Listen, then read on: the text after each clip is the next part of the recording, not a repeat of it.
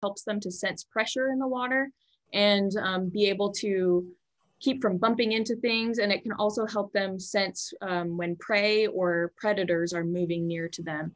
And even with, it's kind of like a way of hearing in the water because it can help them sense those things. So we wanted to make sure we talked to you guys about that. And then also scales, because scales are all actually pretty unique depending on which species of fish we're talking about.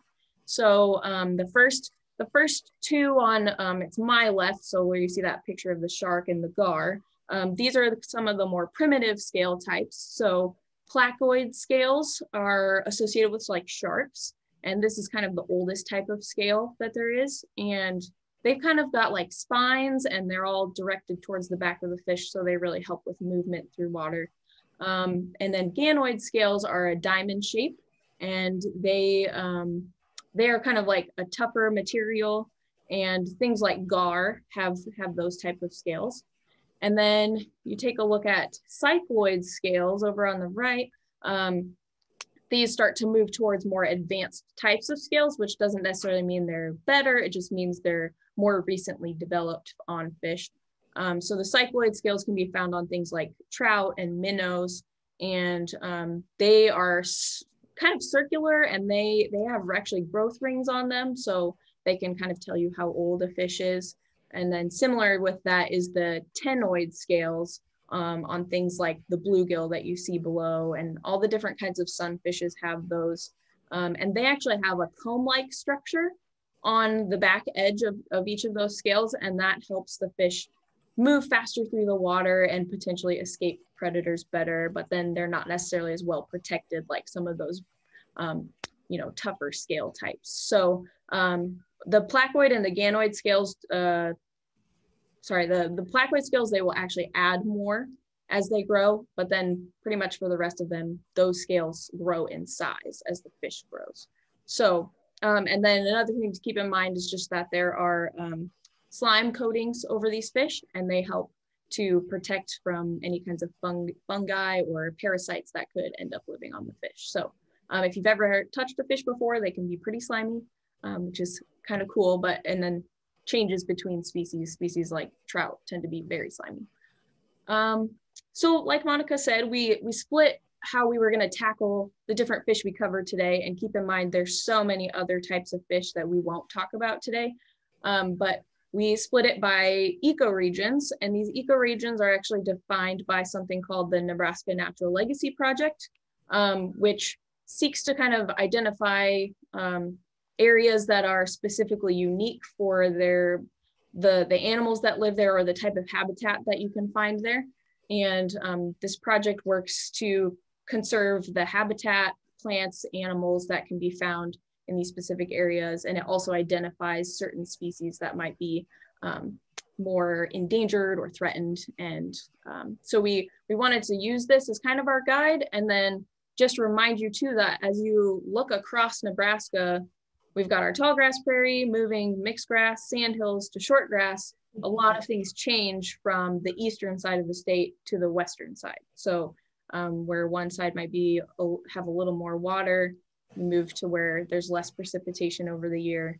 So that can impact which fish you find there. And then, yeah, just keeping in mind too that there's different temperatures of water. So there's kind of warmer water, cool water, cold water, and Nebraska has a cool water streams plan that kind of talks more about this, but this also determines which fish live where. So with that, I am going to hand things back to Monica. Do you want me to stop sharing my screen here? Sure. Okay. Right, and then I will just share my screen.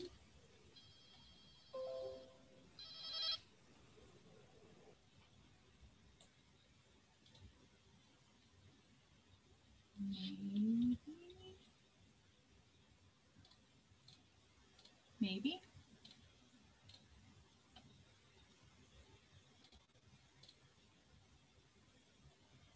All right. Still see the presenter view, don't you? Yep. Yes. Hi, guys. There we go. Weird. Okay. So like Grace said, we're going to break it up into some different groups.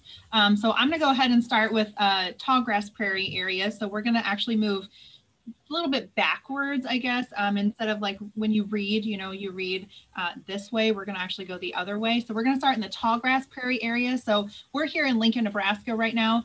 So I'm going to be talking about the area kind of over here, and then we're going to kind of move and end with the short grass prairie. All right, so when we talk about tallgrass prairie, one of the major features of the tallgrass prairie ecosystem is the Missouri River.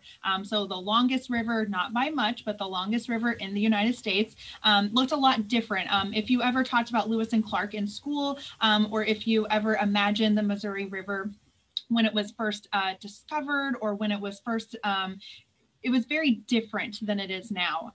It has changed actually really dramatically. There's a lot of dams now. There's a lot of levees to help with that flood control.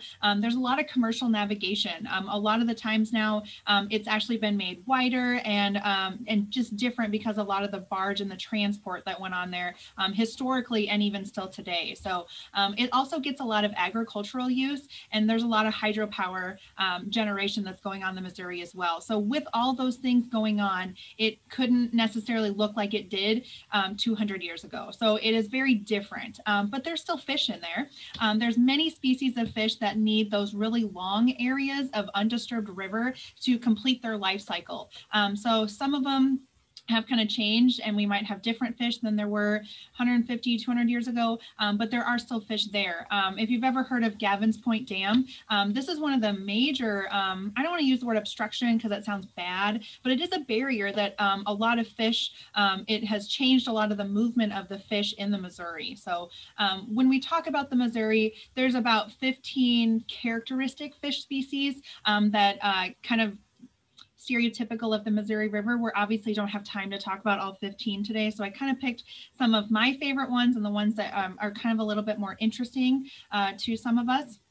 So I'm going to talk about the sturgeon family. This is one of my personal favorite fish. I do have to admit that when I was in school, I was a fisheries and wildlife major, and I would always tell people that I was just a wildlife major because I really wasn't into fish, but sturgeon are actually what made me appreciate them more and really get into fish. So if you've ever looked at a sturgeon, whether it's a lake sturgeon, a pallid sturgeon, or a shovel-nosed sturgeon, they're very primitive looking. They almost look like living fossils. There's a lot of fish actually that do that. But even some of the fossil records are known to predate those dinosaurs. So a lot of us think that when the dinosaurs, that was a long time ago. And well, yes, it was. There was a lot of stuff before them as well. So even some of our sturgeon, they were there long before the dinosaurs, and they really have not changed a lot since that time. Their skeleton is mostly that cartilaginous feeling. So the same thing as your nose and your ears. It's very flexible, yet it is still a little hard as well. If you've ever touched a sturgeon or looked at one, they look like they have really bony armor and plates on them. A lot of the times, if you ever handle them, you have to wear gloves because they're very hard, and they can prick you, and they can draw blood as well. So their intestines are very primitive as well. They have what's called a spiral shape in their intestines. They're not very long, and so that food is forced to follow in a spiral shape. It's similar to a shark when they digest their food. Their mouth, they do have a jaw. Sorry, they do not. They do have jaws, but they have a sucker-shaped mouth as well. So you can see in that picture there, they kind of float along the bottom, and then they suck up that substrate and the food that they're eating, and then they will expel that through their gill rakers to get all that extra stuff out of there that they don't want. In this photo, you might notice they have four little, what they look like little strings that are on the bottom of their mouth there. Those are called barbels. So these are sensors to help them find their food. And it's also a good way to identify two of our sturgeon that look very, very similar to each other. All right, so when we talk about native sturgeon to Nebraska, we have three of them. We have something called the pallid sturgeon, we have a shovel-nosed sturgeon, and we have a lake sturgeon. All right, so our lake sturgeon, these are going to be the largest sturgeon that are found in Nebraska. They're very heavy-bodied animals. This is a great picture of them here. The one in this guy's hand is obviously very cute and very tiny, but they get a lot bigger than that. They definitely have a little bit more of a conical or a cone-shaped mouth than the other ones do. It's not as long as a shovel nose or a pallid, and they're really heavy-bodied, kind of a torpedo-shaped when they get a little bit older. They have been recorded in Nebraska in the Platte Rivers, Missouri River, and some of the lower reaches of the Elkhorn. They're not found extremely often. I remember the last few years that Fisheries Division did their pallid sturgeon broodstock collecting, and there were a couple times that they did actually find one, and that was a very big deal. It was very cool to know that they found one. These guys prefer those really deep areas of larger rivers. So again, Elkhorn, Platte, Missouri, rivers where they can use except for when they spawn. One thing that I found super interesting is that females, they do not reach sexual maturity until they're about 24 to 26 years old. That's a really long time for a fish, just for those females. And then the males, they don't reach sexual maturity until they're about 15. So these can be extremely long-lived fish. Some of them have been recorded weighing over 300 pounds. Those are over 100 years old. So again, that living fossil, that living dinosaur. They eat a lot of insects and invertebrates, small crustaceans. And like what they will do is, like I said, they will drag their mouths on the ground. They will suck in a bunch of food and some of that dirt or gravel, substrate, whatever's on the floor. And they use it to filter out their food, and then they expel the rest of the stuff that they do not want. And then in Nebraska, these guys are also listed as a state endangered species. So again, we just don't see them very often. All right, to kind of contrast with that, we have something called a pallid sturgeon. This is my favorite fish, by the way, if anyone wants to know. These guys are very light gray in color. They're almost a whitish. They're very pretty. And then they have this elongated, almost a humpback shaped form on them. And then their barbels are going to be a little different than the ones I'm going to talk about next, the shovel-nosed sturgeon. But these guys, when you look at them, they're arranged in a curve pattern, almost like a little rainbow at the bottom of their mouth. These guys have been captured in the Missouri, all the way from the South Dakota border to the Kansas border. So any way in that stretch between the Missouri, they have somehow been recorded. But the Platte River and Elkhorn rivers are ones that they're very common in. Prefer highly turbid waters. So when we talk about turbidity, that mostly just means how clear the water is. So they like pretty much muddy, not clear water, and the Missouri is a great place for that. Females will spawn when they're about 15 years old, so again, very long-lived fish. And then most of the pallids that we see in Nebraska, the wild caught ones, they're very small. They're usually less than 10 pounds. There are larger ones out there, but commonly they just don't get a lot bigger than that, the ones that we're finding. And then young pallids will feed again on aquatic insects, invertebrates, and then they will actually switch their food sources when they get a little bit older, and they will start eating other fish. So in Nebraska, these guys are listed as a federal and state listed endangered species. So they are on the federal endangered list. All right, I do have to show you this picture. This is Grace and I. We've both done the pallid broodstock collection here at Game and Parks. I had done it up to these last couple years for 8 years. I'm not sure how long Grace has been doing it, but it was both of our favorite things. We love doing it. So this is both of us with a pallid sturgeon. I don't know, mine was on the Missouri. Not sure where Grace's was, but we've both done it. We loved it. So. All right, and then our last sturgeon that I'm going to talk about is the shovel-nosed sturgeon. So shovel-nose and pallids, when you look at them, and if you're not really sure what you're looking at, they can look very similar to each other.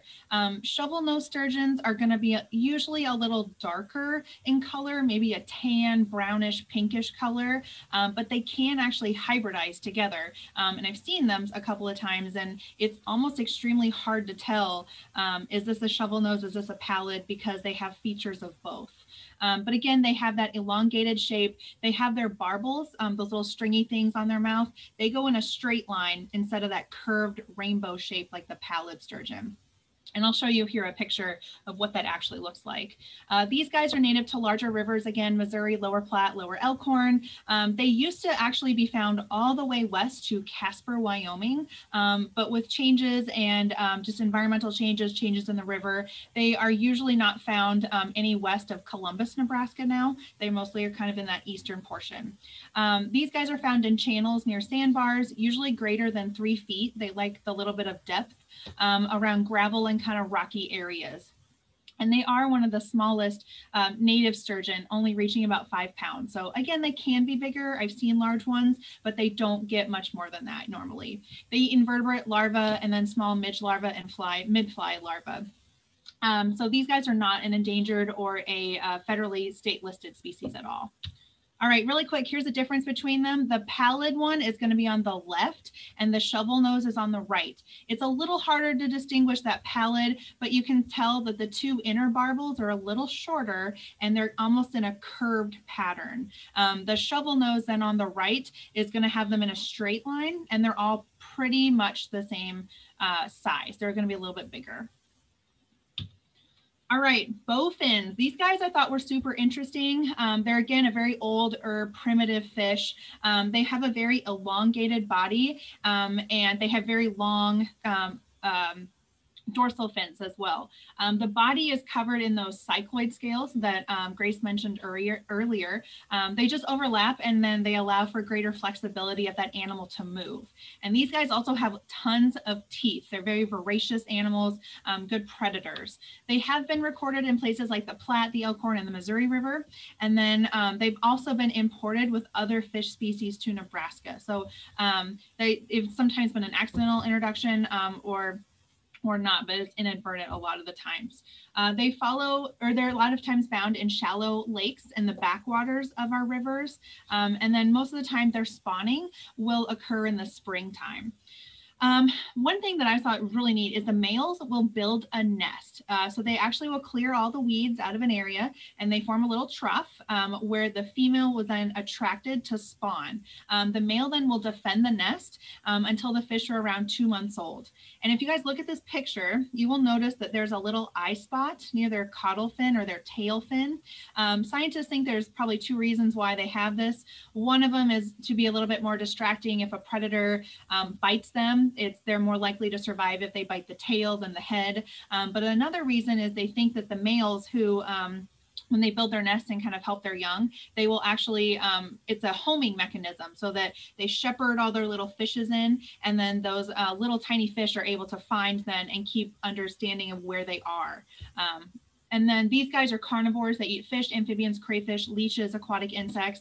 These guys will also breathe air by gulping at the surface when the temperatures are above about 50 degrees. So this helps them live in really low oxygenated areas where other fish just might not be able to survive. It's again, that really primitive adaptation for them. And they can also dig themselves into the moist substrate when there is a dry period. So again, it helps them to survive in areas where other fish might not be able to. All right, American eel. These guys are not found a lot anymore. They used to be very common around the Omaha area, but we just don't see them much, but they might surprise an angler every once in a while. They are fish. They're very elongated, snake-looking fish. They have a single gill opening on the sides of their head. They have no pelvic fins, dorsal fins, caudal fins. Anal fins form a single middle line, as you guys see in this photo here. And then the scales are going to be actually embedded into their skin. Like I said, they're not found very frequently anymore, but they have been recorded near Gavin's Point Dam, the Loup River, and the Platte River as well. These guys are going to be, and please don't laugh at me if I say this wrong, catadromous, which means that they are born in saltwater. They they move to an area that is freshwater when they are an adult, and then they will actually go back to the saltwater area to spawn. They can get fairly long, about 60 inches, and they are predators of a lot of different types of species, suckers, catfish, minnows. These guys, like I said, very common around the Omaha area before it was dammed. And then we just don't simply see them much anymore. But again, they still can surprise an angler if that water source that they are fishing at has a direct access to the sea. All right. Next area, we're going to move a little bit farther west, and this is going to be our mixed grass prairie region. So it was almost kind of hard to find some fish that were strictly in this area. They might be a little farther west, they might be a little farther east as well. So you could find a couple of these fish in 2 different types of ecoregions. All right, so when we talk about the mixed grass prairie, there's going to be streams and rivers, not necessarily huge bodied rivers like the Missouri, but there are going to be some other ones as well too. A lot of these fish can be generalists. They can survive in lots of different types of areas. And then most of these regions are going to have a little bit smaller fish, not necessarily huge fish like sturgeon or paddlefish in this area. And then all of these areas, the biologically unique landscapes, these are things like the lower Niobrara, the middle Niobrara, the rainwater basin. So there's still huge, very large areas and common areas within this mixed grass prairie. All right, so something that can be found in this area is called the Johnny Darter, which is kind of a fun name to say. If you know anything about darters, they get their name because they're very quick. They dart into out of places. They're very slender fish. They're usually straw colored, and they have a very blunt snout. So it's not very pointy like a sturgeon was. When breeding season happens, the males will have nearly a full black head on them. And then they also have a squarish caudal fin. If you guys remember earlier, Grace talked a lot about we're going to be using those words, and you'll notice lots of different sizes and shapes of them. This is one that doesn't have a pointy caudal fin, but instead it has more of a squarish one.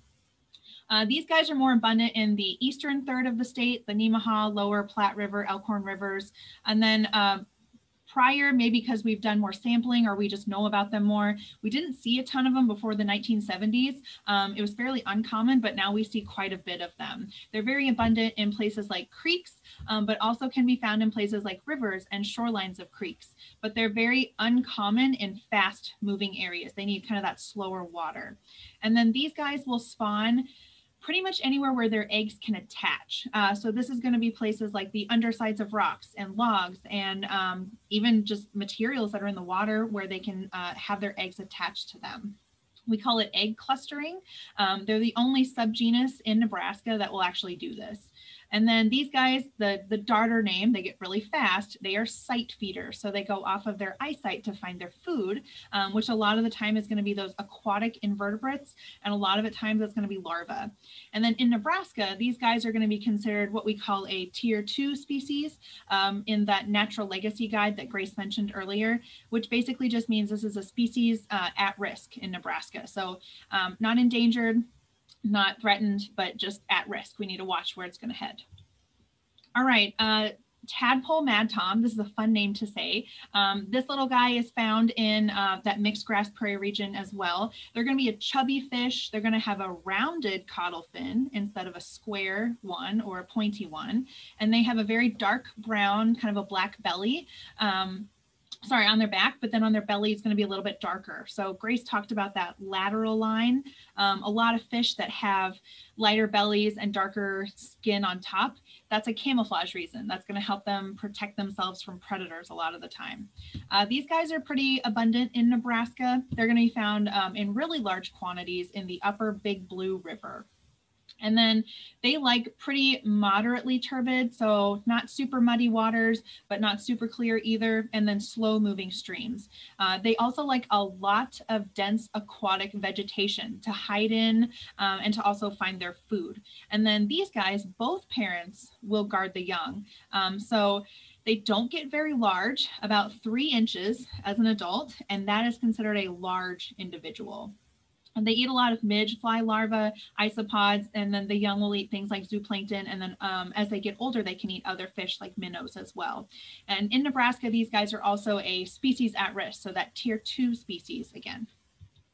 All right, last one for this area, and then I will let Grace take it on. It's called the orange throat darter. So these guys are extremely pretty during their mating season. The males are going to be, this brightly colored illustration here is not an exaggeration by any means. So when males will spawn and mate and breeding season in the wintertime, they will look like this. So they're very pretty, brightly colored during that breeding season. Females are going to be drab and boring and kind of a not bright color. That's a lot of the times due to they need to protect their eggs, or they just simply don't want to get eaten. They have a very stout appearance, and they also have that squarish caudal fin again. They're mostly found in the Platte River, and they have very small populations within the sandhills as well. Their habitat and reproduction, they like small streams near the headwaters, and especially in sandy and gravel soil. Adults will eat caddisflies, insects, and other fish eggs. And again, these guys are going to be a tier 2 species, so a species at risk in Nebraska. There's a lot of confusion sometimes when people talk about orange-throat darters because there's a lot of different subspecies. The one that we have in Nebraska is called the Plains orange-throat darter, but there are other subspecies throughout the United States as well. All right, so with that, I'm going to stop sharing my screen and give it back to Grace. Great. And actually, before we continue, we had a rush of questions right before you ended. So Daryl, this one might be for you. Do the mad toms have spines like catfish?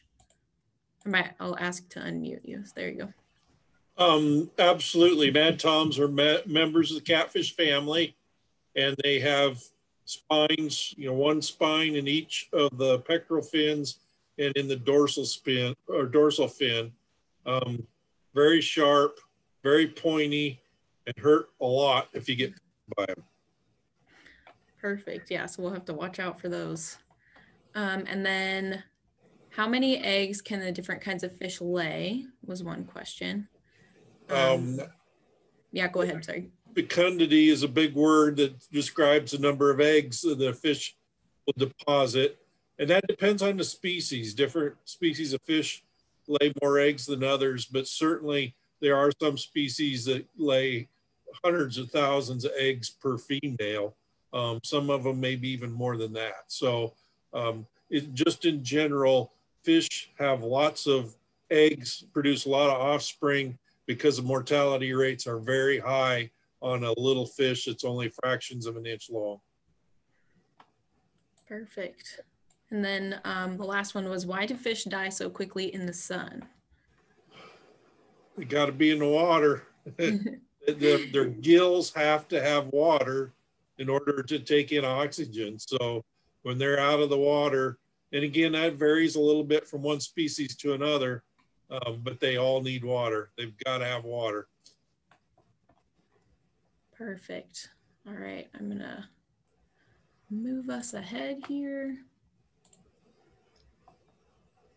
All right, can you see the correct view, Monica? All right, so I'll zoom back through here.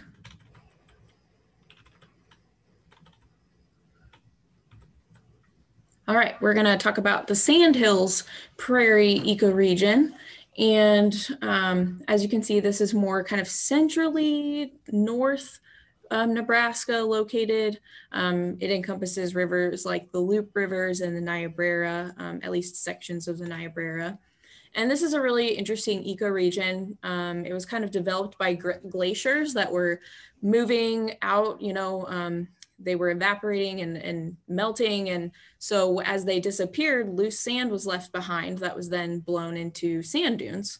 And today, this area is the largest stabilized dune system in the Western Hemisphere of the world, and one of the largest intact grasslands in North America. So if you think about it, there's not a lot of places left that are of such large area. So this ecoregion is really unique to Nebraska specifically. And if you have never been there, it is really awesome to see. So, and beneath the Sandhills actually lies our Ogallala Aquifer. And so the water table here sits very close to where it meets the land. And so many shallow lakes are formed because water might upwell from that aquifer and create small shallow lakes. So it just picture that kind of as you think about these species that we'll talk about that live in the Sandhills ecoregion. So the first one we're going to talk about is the grass pickerel. And it is a subspecies of the redfin pickerel, but if you're familiar with those, but the redfin pickerel is not actually found in Nebraska. So if you catch a smaller looking species that's kind of from the pike family, this is likely what you're looking at. So a grass pickerel. And they have a duck-like snout, very similar to things like northern pike and muskie. But they are the smallest of these. They might only get to around an average of 6 inches long. So they're not super large, but so like I said, these also have an interesting distribution in Nebraska. They kind of have a larger population size for Nebraska, and it's fairly disconnected from its traditional range of habitat, which is from like the Appalachian Mountains to the Great Lakes down to eastern Texas. So this fish, definitely, it's kind of a unique one, and not one that you might see too often, but it prefers slower moving streams that are heavily vegetated, so lots of weeds growing in it, backwaters associated with maybe some of those rivers, and then beaver ponds as well that are created by beavers creating dams. So they also, as they prefer that vegetation, they also prefer it for their adhesive eggs. So they'll lay their eggs, which are kind of sticky, and they'll stick onto the vegetation. And they do not protect their eggs. They just lay them and they leave them. And it's kind of who gets lucky will survive. So, and then an interesting thing is females grow faster and live a little bit longer than males generally do of this species. And then if you have experienced anything with northern pike or muskie, they're pretty aggressive fish. And so this fish, it kind of follows along with that. It's an ambush predator. And so it will, strike quickly towards any sort of larger fish like sunfish. That'd be like bluegill, bass, or crayfish. So an interesting thing that I thought was really cool associated with that lateral line again for the grass pickerel is that it has 4 pores in its jaw on each side that are interconnected with the lateral line on its body, which just allows for greater sensitivity to pressure changes in the water. So if you think about it, this really makes sense for them because they are a predatory fish. So this allows them to catch things even more successfully. So our next fish is actually going to be one that's pretty different from that one. So this is called the fine-scaled dace. And that word dace is actually, it can originate from a French word that actually means darter or to dart. So like Monica was talking about, the Johnny darter, this species, these minnow species are also very prone to dart through the water. So when you see that, there's kind of multiple that have dace. You'll see in the next one also has that in its name. So they only get to be about 3 to 5 inches, and really you cannot hardly see their scales without some sort of magnification. So they're very small, but they would be those cycloid scales like we talked about. And they really like headwater tributaries of the Niobrara River and the Loup rivers. And an interesting thing too is that they're a glacial relict species. So what this means is that they would have been far more common in Nebraska years and years ago when we had glaciers receding, and they were just to the north of our Nebraskan border. So, and the reason that they prefer these spring headwaters is because they're cold and very much like what Nebraska used to have when the glaciers were around. So they also prefer there not to be any predatory sport fishes around because obviously they're pretty easy prey. So if you're less likely to find them in those areas. And their fry are the first to appear in the spring, or one of the first. So they're probably the early food source for anything that is living in those spring headwaters. As young, they feed on zooplankton, and then they will become more predaceous actually as they grow and will eat small invertebrates like insects and snails. And so like Monica mentioned too about some of the other species, they have very specific habitat requirements in Nebraska, and they have a limited range of where they can go because in the sandhills, a lot of that water is only located in one place. So this makes them a state threatened species in Nebraska only. Another species that's similar is the northern red-bellied dace. This is also a state-threatened species in Nebraska. And as you can see, it's a little bit more colorful, but it is one of the more colorful native fish that we have in Nebraska. And it's a small little minnow. Again, it has very small cycloid scales, will be hard to see without any type of magnification, and will only likely get to be around 3 inches in length.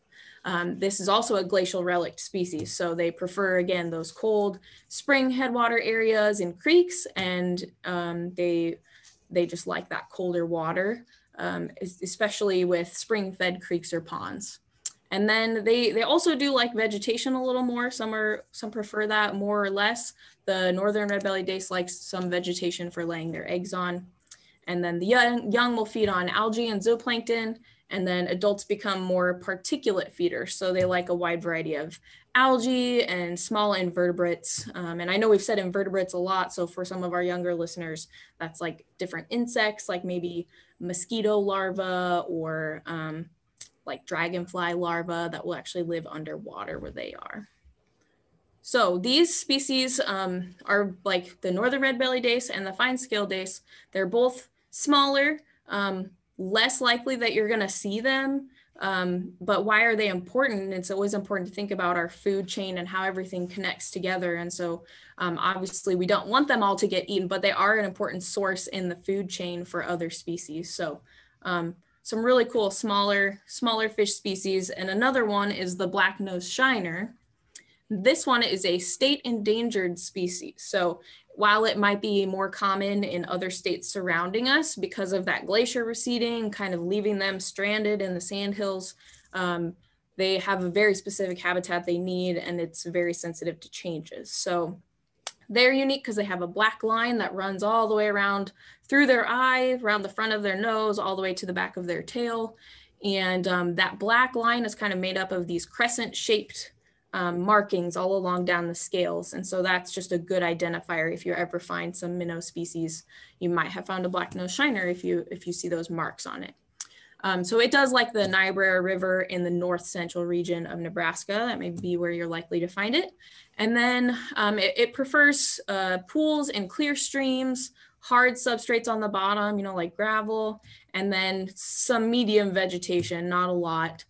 This species, like we said, is very sensitive to poor water quality, and its reproduction behavior isn't well known.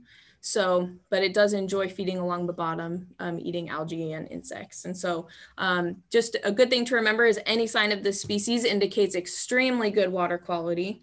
And they have been eliminated from many areas already just because of water being diverted to other places, channelization of different streams, and then things like Monica was talking about with turbidity, some of that sandy or silt getting into areas that are their habitat. And then the last species we're going to talk about for the Sandhills ecoregion is the brook stickleback, which I thought was a fascinating fish.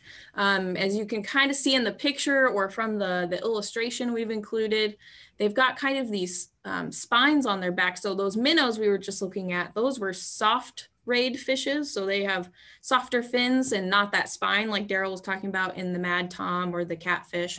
A brook stickleback has spines in some of its like dorsal area and in the fin. So that makes it pretty unique. And its a body appears to have no scales, but it actually does have these weak bony plates located on it.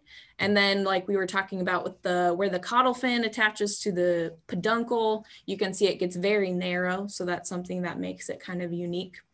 And the greatest abundance of this species is in the sandhills. So it's very specific to this area. It likes slow moving marsh streams, very heavily vegetated. And the males will actually build a nest out of the vegetation, even rooted vegetation, and make kind of like this ball. And then he'll coax the female to go into that ball of vegetation and lay her eggs. And then she has to she gets trapped in there and she has to find a way to escape. And so then he'll patch up the hole where she leaves after she lays around 200 eggs. And then if he's able to, he'll even try to get other females to come in and do this if he can get it to happen more than once.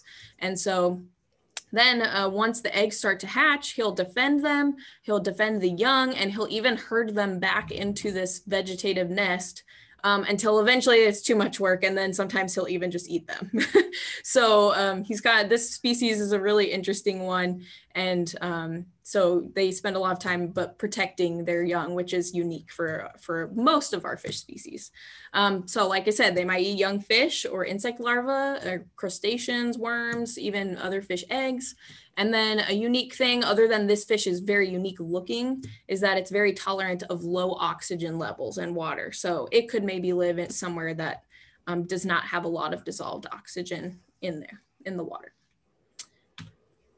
All right, last ecoregion for our presentation today is the shortgrass prairie ecoregion. And so this is the very western edge of Nebraska, encompasses a lot of like the North Platte River and kind of like the Ogallala area, lakes, and I think the White Creek, what I'm remembering right or wrong. And so, or sorry, the White River, that's what it is. So this area or ecoregion is comprised of pine woodlands, badlands type scenery, and then other vegetation types. So even aside from shortgrass, there are some other things going on in this ecoregion. And it's, like I said, you've got the North Platte River and then lots of wet meadows and streams that are colder in temperature. And then smaller rivers to the northwest, which is what where the White River is. And then ephemeral streams are common here, which is a type of stream that is not always flowing. So sometimes in dry periods, they won't be existing there. So we've got a few more here. The long-nosed dace, I think they're a really cool looking fish. They've got a really fleshy snout, kind of reminds me of like a tapir or some other type of animal that has a really fleshy snout. So you can kind of see that in the illustration, but you can also see in the picture, the colorations kind of differ. And so guidebooks will sometimes show you the brightest colors a fish will have, while pictures sometimes capture them when they're a little less brightly colored. So they have very small scales and like I said, a fleshy snout. And then they have one of the widest distributions of all North American minnows. But in Nebraska, they kind of are really centrally in the Platte and Niobrara rivers and Lodgepole Creek. So they like those streams that are small to medium size with moderate to swift currents. They like that water flow, and their eggs are released into gravel at the bottom of the stream. And usually the young will hatch down there and kind of stay down in the rocks until they grow and eat. So they'll eat on all those aquatic insects that are down there in the rocks with them until eventually they gain those muscles to swim a little bit better in currents. But they are most strongly associated with swift currents and riffles. So that makes them, even as a smaller species, pretty unique because they like that swifter flowing water. So I couldn't talk about this ecoregion without talking about a trout. So trout are not, it's important to know that basically trout are not native to Nebraska. They were introduced, but you can find them there. And so I thought this would be a good one of the species to highlight. So there's rainbow trout, cutthroat, brook, and then we have brown trout that I'm going to talk about here. So they have a yellowish body color with black, brown, red spots, usually surrounded by a halo of a lighter color. And then they do have small teeth, and then even their tongue actually has barbs on it. And this is a fish that is very predatory and will hunt by sight. And so that barbed tongue actually kind of helps them grab some of those prey items that they might eat. So insects, crayfish, even things like salamanders and frogs and even rodents. So this is definitely more of a predatory fish. And so they were introduced to Nebraska around 1914. They're actually native to Europe and Western Asia, and they prefer cold water tributaries to the North Platte River. So if you're ever looking for some, that's kind of the areas that you might find them. A lot of those streams tend to be like private streams, and but they are a really cool habitat for trout as well. So like I said, they prefer clear, cold, clean streams, 65 to 75 degrees, which is about as warm as they can tolerate. And then females will actually create what's called a redd. And so they'll take their tail and dig or excavate a depression in the bottom of a river, and that will be called a redd. And this is where they lay their eggs. And then once they're fertilized, she'll kind of move some gravel back over them, and the eggs will actually incubate over winter and then hatch in the spring. So the biggest fish that was caught of this species in Nebraska was actually 20 pounds. So they can get fairly large once they get the right habitat conditions and lots of food. Another long-nosed one, but this is called the long-nosed sucker. And so it is actually, it prefers cooler water than most Nebraskan suckers that we have here in our state. Their scales are again small. The mouth is located underneath the long snout. So much like you would expect for a sucker, it kind of has those mouth parts that can kind of drop down. And then the sides of the male can be a reddish color during breeding season. So they're found in cooler water, cool streams. Spawning has been observed in streams, but then they'll also been seen near lake shores like in Ogallala, Lake Ogallala. And then they'll scrape invertebrates from the rock and gravel at the bottom of that stream that they're inhabiting. And so the largest fish of this species that's been caught in Nebraska was only 2 pounds. So it just kind of shows you how different species they have size limits. They'll get certain size and then they won't get much bigger. So, and our final species is called the creek chub. That we chose to talk about today. And this species is actually pretty widespread across Nebraska, but it is one that is found again in this western shortgrass prairie ecoregion. And so it has medium-sized scales. Sometimes it can even, from that illustration, you can see it will even have like pinkish colored scales and might have a flap of skin near the mouth. So if you're having trouble identifying it, sometimes that will be helpful. And then more of like a tube-like body. So they prefer creeks with gravel substrate. So, and males will actually dig. So it's back to a male is creating this nest, digging into the gravel, a pit and then he attracts the female to lay her eggs into that. And then will bury them after he fertilizes them. So, and then he'll actually continue to dig other pits to try to attract other females as well. And then sometimes they'll even let other minnow species spawn over top of their cleared gravel area. And so this is kind of makes them interesting because this species can be responsible for creating some of the only suitable habitat for maybe some of those other minnow species because they kind of clean up an area and then minnow species prefer that for their eggs as well. So kind of a cool way that there's some symbiosis going on there where they're kind of helping each other out. And then these adults are they can be pretty predatory. They obviously don't get humongous, but this fish is a smaller predatory fish that can be found in a lot of our creeks and streams in Nebraska. So with that, Monica, I hope I didn't go too long. I just wanted to show you again one more time, this resource was really helpful for us. And so I wanted to make sure we put that back up there and then leave room for any questions because I know we went over a lot of things. Or Monica, let me know if there are some. Daryl's done a really good job at answering them. We did have one, and he might be working on this now. Someone asked, how big do long-nosed suckers usually get?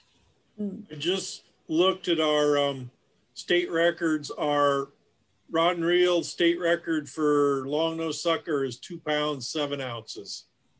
Right. So not very big. Not real big, no.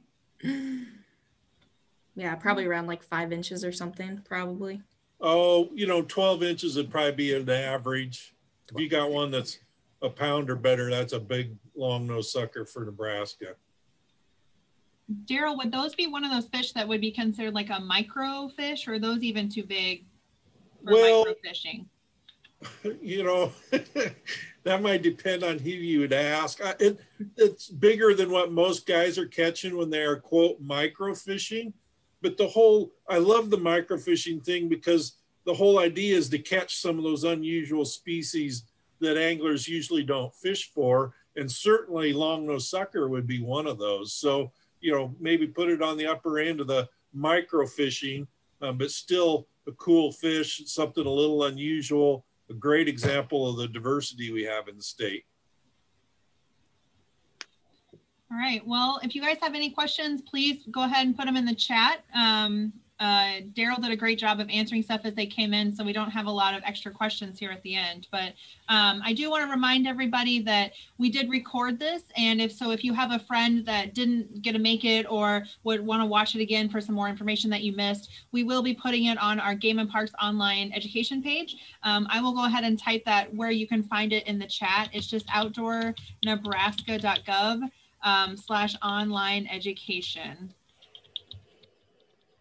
And then when you look for it, it's under the nature videos tab. You can find all of that Science of series that we have, all of them from previous season and this season as well.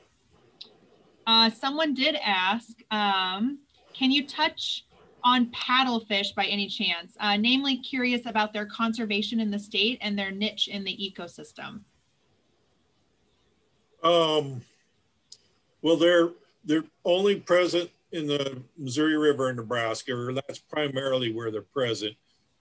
We keep very close tabs on paddlefish in the Missouri River. That's one of the things our research crew does on the Missouri River is keep close tabs, of course, on pallid sturgeon and paddlefish. So we do have a harvest season on paddlefish, but it's closely regulated. There's only a certain quota of paddlefish that are allowed to be harvested because we have a limited resource there. They're still healthy. The population's still doing well. Of course, there's threats like, you know, the dams and channelization that's occurred over the years, threats from invasive species, but they're still doing well right now. Their niche in the ecosystem, they're a filter feeder. They literally swim around with their big mouth open and filter plankton out of the water. So they feed at the very bottom of the aquatic food chain. So, you know, it's very important that we have clean water and a healthy ecosystem, or else species like paddlefish will be one of the first ones that'll be affected when things aren't going so well. And then we had one other person ask, oh, Grace answered it. How large can creek chubs get? And she answered about 5 to 12 inches long. So. Yep, our state record hook and line creek chub was 11 ounces, about 12 inches long. So wow, yeah, 11 ounces. That's tiny. They're a lot of fun to catch. They're very aggressive. So you can catch creek chubs on a lot of creeks in the state. And if you get one that's 10 inches or so, that's a big creek chub. And then one more question looks like, do we have alligator gar in Nebraska? Not in Nebraska. We have long-nosed gar, short-nosed gar, but the alligator gar are a southern species. They do not survive in our waters. Right. Yeah, someone asked about the paddlefish. I really wanted to include them with our big river fish. We just kind of ran out of time. So there's a ton, and I'm sure Daryl and Grace would agree on this. There's a ton of fish that we really wanted to talk about, but we just simply didn't have that time within this hour. We could spend a whole series talking about just the river fish or just the mixed grass prairie or just any of these areas. So that might possibly lead into a Nebraska Fish 2. So talking about some things that we just didn't get to touch on today. So, but yeah, I thank you for everybody. We're kind of running past our time here, just about exactly at 4 o'clock. So like I said, again, if you guys didn't get a chance to view this today or know someone that would like to view it again, it will be online. Probably give us by noon tomorrow, and it should be online for all of you guys to view as well. So otherwise, thank you everyone for joining us. We really appreciate this. Thank you again to Daryl and Grace for joining me today. This was kind of a thing that I did, but I loved having some co-hosts and some other people on it. It was fun today. So thank you guys. I hope you learned a lot. If you, again, any questions, please go ahead and email us. And if we can't answer them, we will find someone that can. So thank you. And we're out. So thank you guys. Thank you. See ya.